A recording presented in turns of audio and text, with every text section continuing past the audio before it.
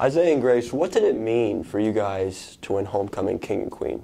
It was kind of just a big surprise to be a part of this tradition and then just to be nominated by all your peers, kind of.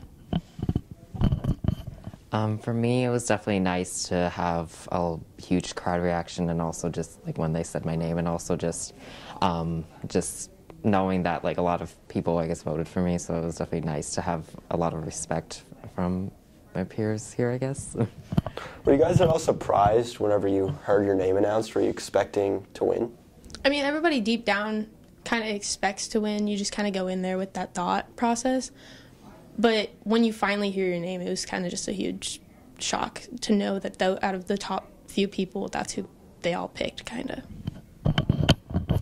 Yeah, same with me. Like, I was honestly fully prepared to not hear my name. Just like, I was ready to hear the other two, like one of the other two names. But definitely when I heard my name, it was definitely just like a huge shock. Like, I just was like, oh my gosh, like it was definitely not expected.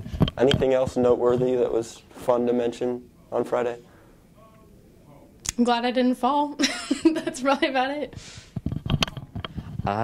Yeah, I'm glad I didn't have to like pretend to fall like if my other like if my partner did, or but mainly it was just a shock. Like I would have never thought that like freshman year, like I would have never thought I would have been on the court. So it was nice just actually experiencing it and actually winning it for the first time. So yeah.